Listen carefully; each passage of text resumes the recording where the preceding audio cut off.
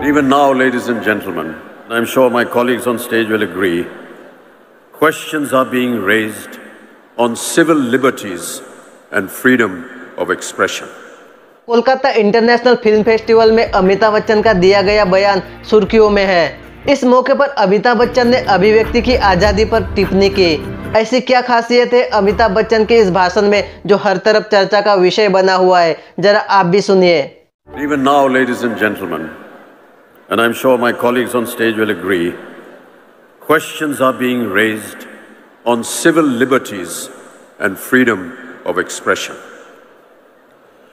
Since those early times, there have been many changes in cinema content, production, star system, and the way films are viewed by audiences. Subjects have also been vastly varied.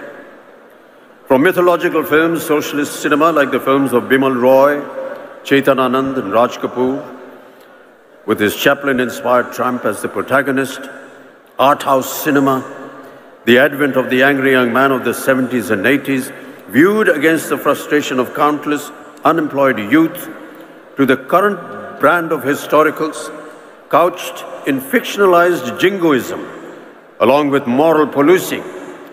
The range has kept audiences reflecting on the politics and social concerns of our times through single screens, videos, multiplexes, and now the burgeoning OTT. On the 2nd of May 1921, Satyajit Ray was born. We celebrated his birth centenary as another pandemic ravaged the world. One of his later films, Ganashatru in 1990, can be taken as an indication of how Ray may have reacted to current times.